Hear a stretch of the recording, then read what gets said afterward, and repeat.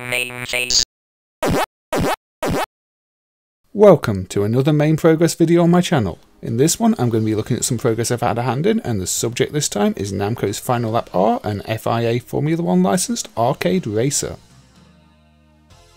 The Namco sprite-based racers have for a long time been one of the weakest areas of MAME's pre-3D era Namco coverage.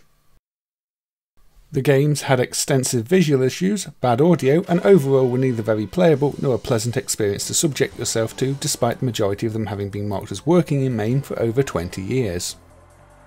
The last couple of months have seen a marked improvement across the board for these Namco racing games. While the majority of these 2D races ran on variants of Namco's System 2 hardware, which was host to the original Final Lap trilogy, the final Final Lap game, the fourth in the series, Final Lap R, was developed for a custom PCB known as the Namco FL board, with FL obviously standing for Final Lap. There would be two games for this hardware, Final Lap R and Speed Racer. Final Lap R would make its arcade debut in early 1994, despite the on-screen copyright displaying 1993, presumably there were some delays over the Christmas period after the software was finished but before it went to market. By 1994, Namco had already shown 3D hardware that, unlike earlier efforts, was capable of putting out a fast, smooth, fully textured 3D racing game in the form of Ridge Racer a year prior, so maybe it's not surprising to see so few games on the FL board, especially not with PlayStation-based hardware just around the corner, providing a relatively cheap alternate option. That doesn't, however, mean the FL board wasn't interesting. It was essentially a streamlined, compact, single PCB evolution of the later revisions of the Namco System 2 hardware. It has the regular C123 tilemap chip alongside the C116 palette and mixer chip, both which were present on all revisions of System 2, while taking the C355 sprite chip found on the later System 2 boards used by Suzuka 8 Hours and Lucky and Wild. The custom chip providing the rotating backgrounds, the C169, was also found on Lucky and Wild. The dedicated road layer generator, the C45, was ditched as the rotation chip was capable of handling this anyway. For sound and I/O, the newer C352 was paired with a C75 MCU, as found on the Namco MB1 hardware. The main talking point of the hardware, however, is the CPU choice. Gone are the pair of 68000s and the 6809, instead we have an Intel i960KA, clocking in at 20 MHz. This was a surprising choice, considering that even for the System 22 and Super System 22 platforms used by their 3D racers, Namco had decided to stick with a Motorola 68000 family chip for the main CPU. At no point was an i960 used by any of their 3D games. If the i960 does sound familiar, it's because it was used elsewhere. IGT, International Game Technology, one of the biggest manufacturers of casino-type games in the world, used it for their Game King platform. And no, that's not the handheld device of the same name.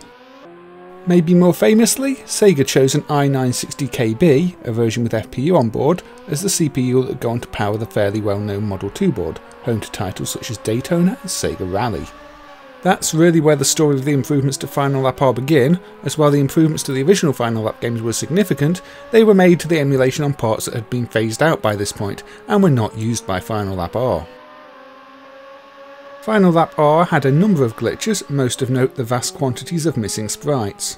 Most roadside objects were not present, nor were certain UI elements, such as the country names, on the course select screen. A few observations were made. Many of these missing sprites, especially the roadside ones, were stored flipped upside down in the ROM data. It was felt this might be significant, however the sprite drawing code did handle flipped sprites, and for other racing games using the same sprite chip, namely Suzuka 8 Hours, all trackside objects were rendered and accounted for. With Final Lap R, the missing objects did not appear to be in the sprite list. This initially suggested that maybe there was a bug with MAME's i960 emulation, causing the list to not be populated correctly.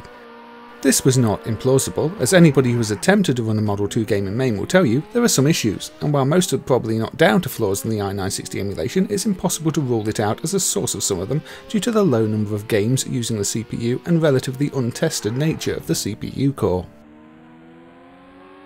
It just so happened that Ryan Holtz was studying the Model 2 emulation in MAME at the time. I'd previously shown on one of my live streams some of the issues that could occur with Sega Rally, and there were known bugs with MAME's TGP math processor emulation affecting some Model 2 and Model 1 games such as Motorade and Virtual Racing. The idea of fixing these had caught his attention. While the focus of his Model 2 work was on the TGP, it could not be ruled out that a bug in MAME's i960 emulation may have been making things worse. After all, the TGP only does the calculations. Ultimately, it is down to the game code to decide what to do with those results. A bug in the i960 could have easily been throwing off the game logic in something like Sega Rally. After much tracing of the Final Lap R code by Ryan, it became apparent that this was, somewhat unfortunately, not an i960 bug, but rather the Final Lap R code making lazy use of the C355 sprite table format. Final Lap R's code was leaving stray bits set in one of the sprite indirection tables, thus causing the sprite entries to point to the wrong place and not be rendered. For Final Lap R, the valid sprite list entries were the ones with index values of 0 to hexadecimal 3FF, or in decimal a maximum of 1024 sprite entries that could be referenced. The initial fix masked the index to this, bringing into view the majority of the roadside objects in Final Lap R, with some oddly being misplaced. A quick test of other games showed that V-Shoot, a soccer game on the Namco MB1 hardware using the same sprite chip, required the index to be bumped to 2048 possible entries, a mask of 7FF hexadecimal. Further research on Final Lap R showed that any mask value of FFF hexadecimal, or 4096 entries, was safe, although no games appeared to require that. Any higher than that and you start to hit the stray bits that Final Lap R leaves in the upper parts of the word, causing a number of sprites to vanish once more. The value 7FF hexadecimal was settled on, as it appears to be the most likely to be correct. At this point, only two fairly significant issues remained with Final Lap R's sprites: the incorrect placement of some background elements, such as the cranes and certain trees, plus the missing country names on the course select screen. The badly placed sprites was an interesting one. It was again thought that maybe it could be an i960 related issue, calculating a bad position, but after Ryan looked at the i960 code, that did not seem to be the case. It was identified that the incorrect offset was coming from a sprite parameter in RAM, a delta Y offset parameter that each sprite has, to which the current zoom value for that sprite is applied to get an additional screen offset for the sprite. The bad sprites, when drawn at about a quarter of their normal size, were offset by around 64 pixels. The initial fix here was to just ignore that delta Y offset in the case of non-flip sprites, whereas previously it was being applied in the opposite direction than it was for the flip sprites. That did fix the in-game issues, and in testing I was unable to find any games where that logic broke, but it didn't really sit too easy with me, as the logic behind completely ignoring an explicitly specified positional offset over a flip flag seemed on shaky ground. The issue with the flags on the course select screen had not yet been solved, and while I did not connect the dots at the time, it was directly tied to this same case. Searching around for the missing sprites, I noticed while demonstrating the earlier progress on stream that they were visible, very briefly, in entirely the wrong position at the top of the screen, near the end of the animation that plays when you select a course. After a bit of experimentation, I figured out that this incorrect offset was once again coming from that delta Y parameter, but for the remaining cases where we were still applying the offset. Simply ignoring the offset here too put all the sprites on the screen, but they were still in the wrong place, and many other sprites were broken by that change. Looking at the sprite table in RAM, I did notice that all the missing flag sprites had a value of over 100 hexadecimal, which explained why they were being pushed so far off screen. 100 hexadecimal would be 256 pixels, and with no zooming, that's the entire height of the screen. I theorised that maybe that meant the value was signed, and the way in which the delta Y value needed interpreting was different. After trying a number of different ways of interpreting the value, I found one that worked: simple sign and magnitude. Implementing it in that way gave correct sprites on the course select screen, and also meant we no longer had to ignore the delta Y value in the case of the cranes in-game, as the correct interpretation of the parameter still correctly placed them. All known sprite bugs were fixed, and the code made sense. Now, there is still one annoying visual issue. The bottom line of the road layer appears to be incorrect. This could be just how the game is, with that line expected to be out of the display area, or it could be a bug with the rotation layer implementation, which we do still know has issues, as both Speed Racer on this hardware and Metal Hawk on System 2 are plagued by them.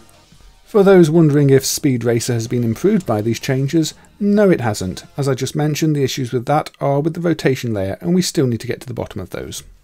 Also, none of this progress resulted in Model 2 emulation improvements, as despite our earlier guesses, the bugs turned out to be specific to the Namco sprite chip implementation and not the i960 CPU. Even without progress on those other areas, bug fixes are bug fixes however, and they all help ensure that newer versions of MAME give a better experience than ever before when emulating the games where they do apply.